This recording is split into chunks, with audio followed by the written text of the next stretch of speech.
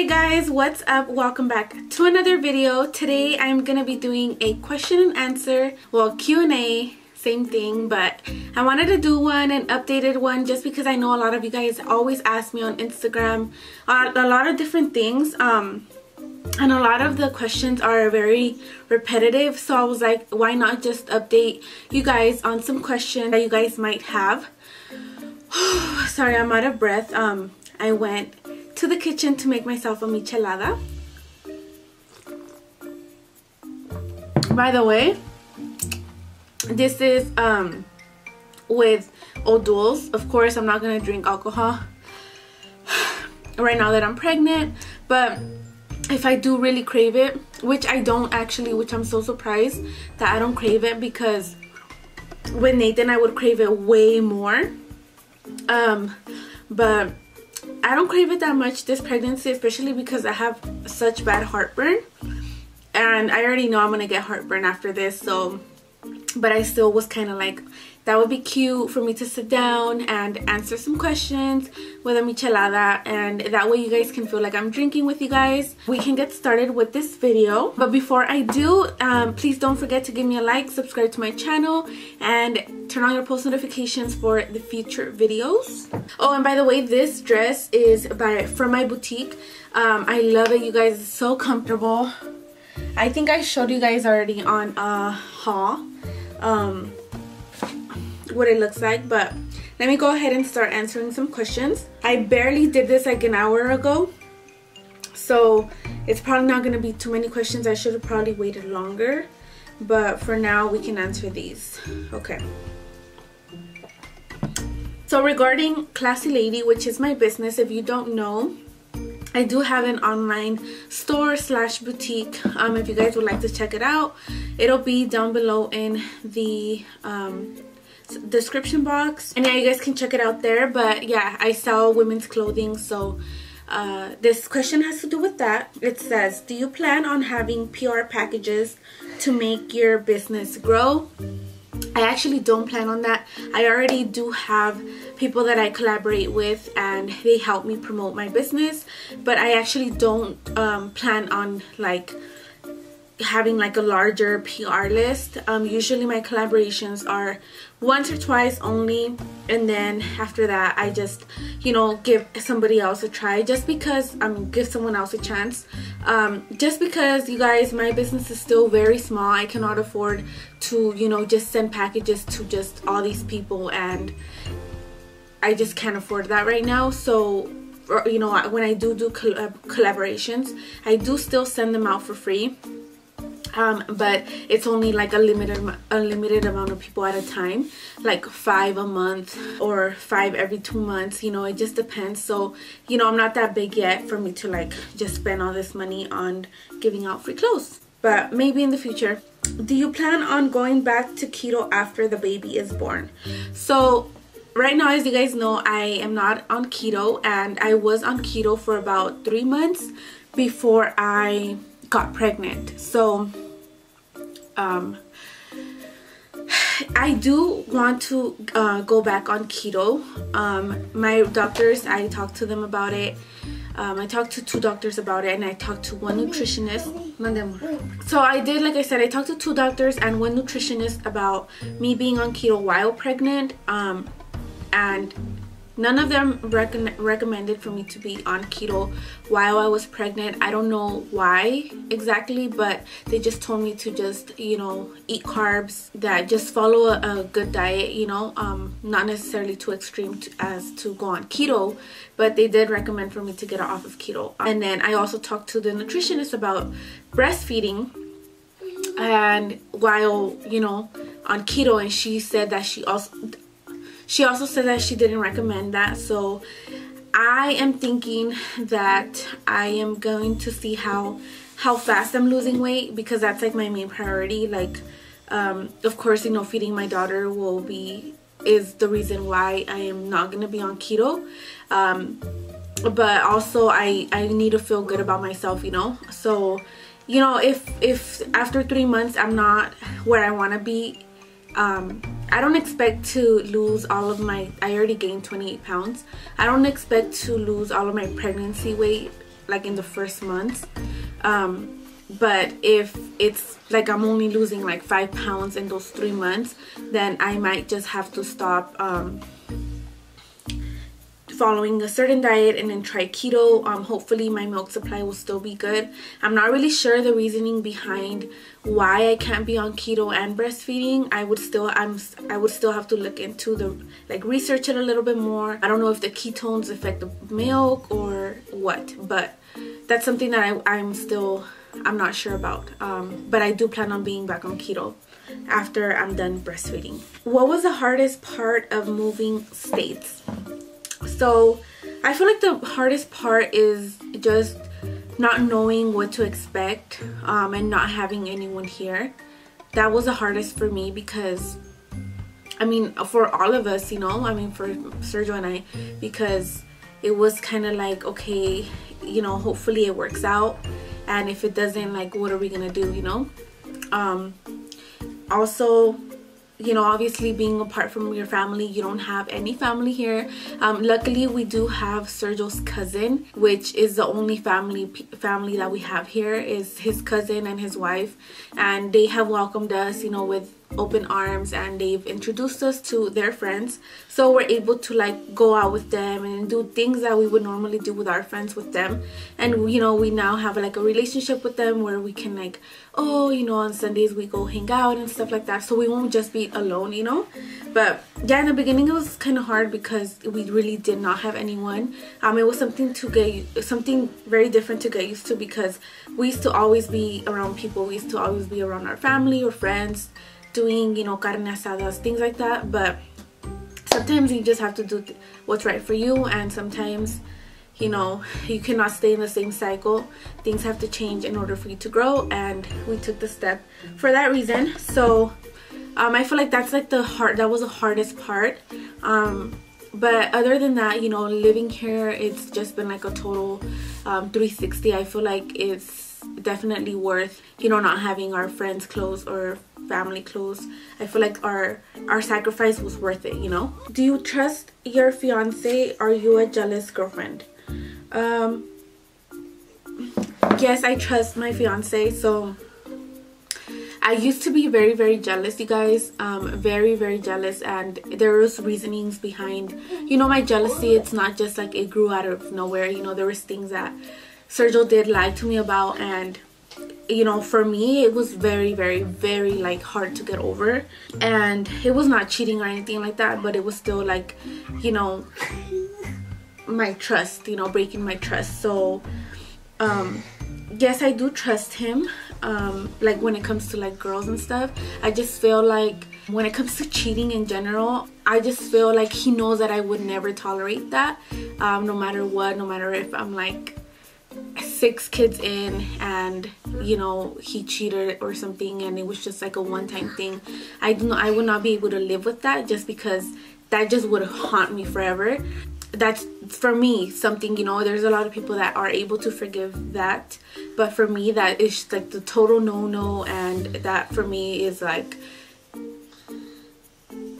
de noche a la mañana, that's how I would end things. And I know a lot of people would say, oh no, but you wouldn't try for your kids. No, I would not try for my kids, because I'm not gonna be with someone just for my kids. And at that point, when you cheat on me, I just feel like I would be like, how am I gonna be with you if I don't, you obviously don't love me, so why am I just knowing that I'm with you just for the kids? Like that sounds like miserable to me, you know. So yes, I do fully trust him, just because I know that, you know, even me, you know, he has a lot to lose. Obviously he knows that I would not tolerate that, not even like a one-time thing. He would be the one losing his family, he would be the one losing his kids, you know. I feel like for him and for me, like we both grew up in a broken family, so I feel like it's more like we know what it's like to grow up with our parents separated and things like that because of, you know, different things. But regardless, you know, me too, I feel like if I'm doing it, then I'm doing it to my kids too. Like I'm breaking up a family, you know. So I don't like sit here and wonder like, oh my god, is he gonna cheat on me today? Like I'm just like, okay, well, if sometimes I do have like insecure moments, especially right now that I'm pregnant, like I get like a little bit insecure, you know, because I don't feel the sexiest, you know. I know that I look different. So, you know, that's not something that I overthink, just because it's like, well, I mean, if it happens, it's gonna happen. Like, I can't prevent it from happening. I can't stop it. And I would, like, imagine being stressed out at home all day, every single day, just wondering that. That's horrible. Like, for me, that's so super miserable. So I do trust him, you know. So yeah, I'm not really jealous. I'm jealous about obvious things, but he used to be more like sinvergüenza about some things, you know. Like, he'll be like I said before, he used to check out girls in front of me, like literally like up and down, and obviously that's gonna make me feel like shit, you know. So I would be jealous about things like that. But now it's like, I don't know, it's a little bit different now. Like, I'm a little bit more secure about myself, and I feel like a lot of that jealousy came from my own insecurity as well. So I feel like the more secure you are, the more like you're gonna be less jealous. What do you miss about Cali? I miss my family. I mean, I miss being close to my family. I realize now that I took advantage of the fact that they live so close to me. But yeah, I mean, I feel like my family and my friends, you know, I definitely feel like I took advantage of the fact that they used to live so close to me and half an hour away, and I wouldn't really visit them. But yeah, I feel like that. But like I said, it's definitely worth the sacrifice. Moving over here versus being over there, it was just very, very dangerous for us. And even, you know, now that we're growing our family, I feel like it's more worth it, because now, you know, my daughter's being born into kind of like where I want to raise her. You know, I didn't want to raise my kids in a place where it was so dangerous, where I was gonna be, I mean, obviously it's dangerous everywhere, but where there's so much violence, and where I could hear gunshots at night every single night. It was just not something ideal for me, for my family. Do you like rock music? No. So a lot of people know this. If you've been following my channel for a long time, you know that I like corridos, I like banda, and I like reggaeton. Those are like my three only music that I listen to. I don't even listen to English music, you guys. I don't listen to English music at all. If I do, it's like MC Magic or NB Writers, like things like that, but I don't listen to like English music. What moisturizer do you recommend for sensitive skin? Honestly, I've been using Pond's for a really long time, and it's always worked really good. But if you're super sensitive, I would recommend something from Aveeno, or even something like a baby lotion or something, just because I know a lot of people are super sensitive. I feel like maybe finding something that would be okay for a baby should be fine for your face, because baby skin is very sensitive. But if you want to try Pond's is really good. I mean, that's what I've been using for years, and but my skin is not really sensitive like that, so I can't really say. What are you naming your baby? If you don't want to give it away, what are your favorite baby names? Okay, so I'm not gonna give it away. I'll probably maybe for my baby shower I'll give it away. I'm not sure yet, but we already said the middle name. The middle name is Sergio had already chose for, like, he had already was set on that name. He was like, I want this name, and you know, I just kind of felt like I'm not gonna be like the crazy person that is like, no, I'm gonna choose a name and that's it. Like, I'm gonna give him his place, you know, and he wants his first daughter's name to be Aria, the middle name. So that's her middle name, Aria. I am gonna say though, the names don't really go together, and that's something that I was like, it kind of bugged me for a while. But I mean, I can't really tell Sergio to change his, and I don't want to change mine, so I don't know.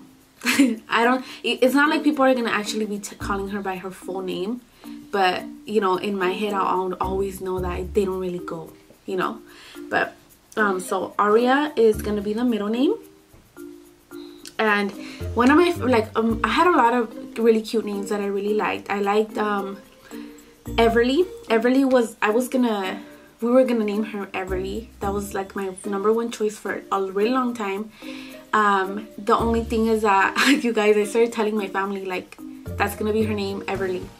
And they were like, none of them, you guys, none of them could say it. Like, they were like, what? Like, ¿qué es eso? And it just made me feel like, damn, like, I'm always gonna have to struggle. Like, sometimes with Nathan, I never really thought about that, you know. I just named him Nathan, and his name is Nathan Sebastian.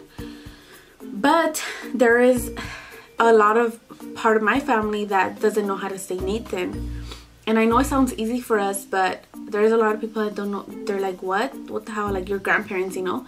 And they call him Sebastian. They call him Sebas or Sebastian if they don't know his name. Actually, a majority part of our family calls him Sebastian or Ney. My family calls him Ney. And you know, if not, Sebastian. But it's really rare when people actually say Nathan. It's only like people our age that know English, you know, they'll call him by his name, Nathan. I mean, Sebastian is his name too, but they'll call him by his middle name, you know. But it's kind of like really difficult, so I took that into consideration this time around, and I was like, okay, they're already asking me. I barely told like 5 people the name, and they're already confused as fuck about the name. So I was like, maybe that's not the name that I should be having my daughter. Like, that's just too white, I guess. So Everly was so beautiful. It's still so beautiful. And I would have loved if it could have been like then my name choice and then Everly and then, you know, her last name. But Sergio really wanted Aria, so we had to make that fit in there somehow. But Everly was like my #1 choice. And then I also like Valentina, Victoria. I wanted something very short. But this name that I chose, you guys, has a kind of like a story behind it. We were watching some documentary and it just really touched us. It was so sad, and I kind of named my baby girl after this little girl that, you know, got killed, got murdered. And I just feel like it's always gonna remind me, because that story, you guys, that I heard, it just, every time I think about it, it breaks my heart, and I just cannot, like, the details about it, I just cannot imagine. Like, I cannot begin to imagine someone doing this, you know. But I really, like, that's the first time I ever heard the name, so, you know, that's how I kind of got inspired. But I also, because that story is just so sad to me. How many kids do you plan on having? So I do plan on having 3, at least 3. I never really had like a big family, and my brother and my sister were very far apart. We're 7 years apart each. So I'm 7 years apart from my brother, and my brother is 7 years apart from my little sister. So I'm 14 years apart from my little sister. So, you know, I never really had the sibling kind of connection. I was always kind of like the older sister, and it was never like, we would never fight, obviously, because we had nothing to fight about. Like, we were kind of taking care of each other instead. But I kind of want like a different relationship for my kids. Hopefully, you know, at least 3 or 4. I'm not really sure yet, but at least 3. Natural birth or C-section. So I am gonna be having, I mean, the plan is to have a natural birth, but again, like, we don't know, last minute things can change, you know, and hopefully everything works out and I am able to have a normal birth. But again, like, you know, it can always go both ways, and if worst comes to worst and I have to have like an emergency C-section, then I just have to have it. There's like it's not even my choice. But the plan is to go in for a natural birth. Okay guys, so that's gonna be it for this video. I hope you guys enjoyed it. Don't forget to give me a like, subscribe to my channel, and I'll talk to you guys next time. Bye.